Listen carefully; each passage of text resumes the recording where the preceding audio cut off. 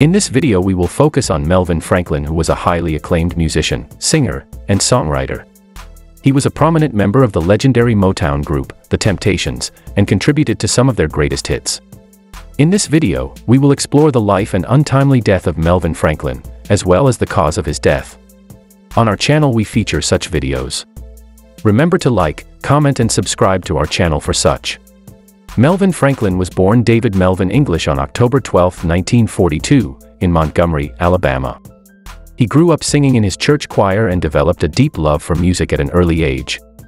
In the early 1960s, he moved to Detroit, Michigan, where he met Otis and Paul Williams at Northwestern High School. It was there that he met future Temptations members Otis Williams and Paul Williams. The three of them formed a singing group called The Distance. In 1960, The Distance merged with another group called The Primes to form The Temptations. Melvin Franklin was the bass singer of the group, and his deep, resonant voice became one of the hallmarks of their sound. Career with The Temptations. Melvin Franklin's deep bass voice was a defining element of The Temptations' sound. He sang on many of the group's most famous songs, including My Girl, Ain't Too Proud to Beg, and Papa Was a Rollin' Stone. Melvin Franklin's voice was not only a vital part of the Temptations' sound, but he was also a key member of the group's choreography. He was known for his smooth dance moves, which helped to elevate the group's live performances. Franklin's talent and dedication to the Temptations helped them to become one of the most successful groups in music history. Despite the group's success, Franklin struggled with health issues throughout his career. One of the most serious health struggles that Franklin faced was diabetes. He was diagnosed with the disease in the early 1970s and struggled to manage it throughout his life. Franklin experienced many of these complications and had to undergo several surgeries as a result.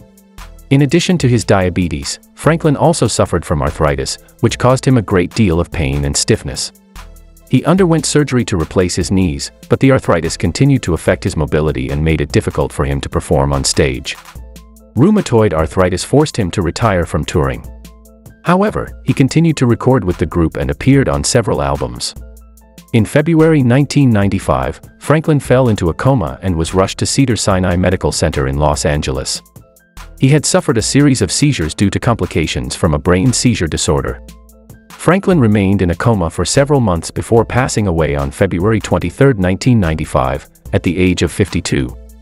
Melvin Franklin's contributions to the Temptations and to the world of music as a whole cannot be overstated.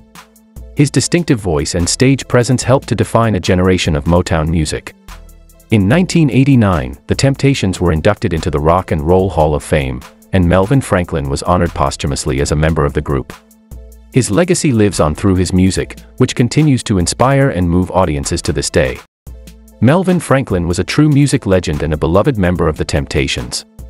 He will always be remembered as one of the greatest bass singers of all time, and his contributions to music will continue to be celebrated for generations to come.